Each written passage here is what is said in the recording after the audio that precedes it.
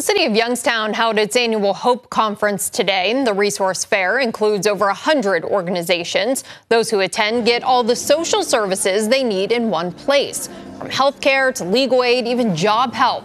It's a collaboration between the city of Youngstown and the Community Initiative to Reduce Violence. Organizer Guy Burney says while the organizations help people year-round, it's all about making the resources more accessible. The effort is collaborative. It's bringing everybody together. All of these agencies and organizations do this every day. We do it every day. But to come together all in one day in one place makes it convenient and accessible to our community. Organizers also plan on bringing a mobile version of the Hope Conference to Youngstown neighborhoods this summer.